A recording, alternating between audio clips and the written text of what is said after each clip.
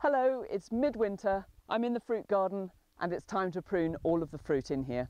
First on my list is the bush fruit, in this case blackcurrants. As you can see from these new shoots down here, blackcurrants sprout from the base all the time. So every stem that you take out right down to the ground. Now the first on my list of stems to prune out is anything that's dead or diseased. Now these two are actually quite young, healthy bushes, so I'm lucky enough not to be able to find any on here, but that's the first thing you would take out. Second on your list is anything that's crossing over, because that can actually cause quite a lot of damage to the bark. Here we have a stem, as you can see, it's crossing over its neighbour. Simply take it out right at the bottom and remove it. A few more over here. You're just looking for stems which are nicely spaced within the bush, all free to move and grow. The next thing I'm going to do is take out any branches that are growing into the centre of the bush. That's because what you're aiming for is a nice open goblet shape with plenty of air circulating in the middle of the bush so that fungal diseases can't take a hold.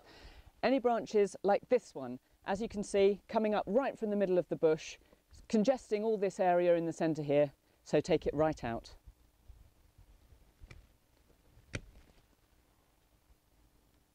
And then in the other bush, there's this one here.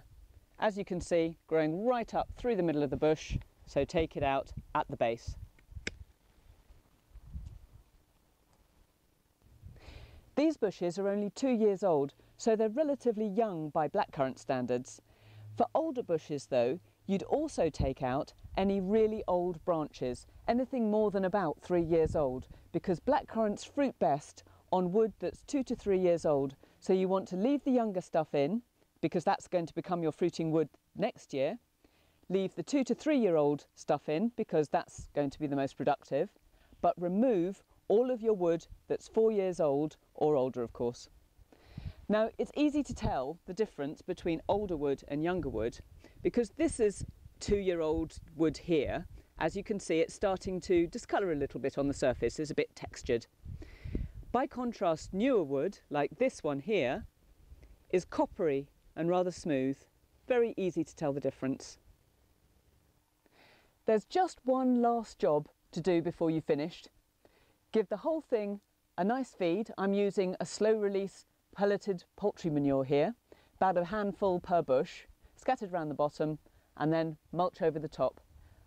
That's all you need to do from now until you're picking those lovely, fat, luscious blackcurrants later in the summer.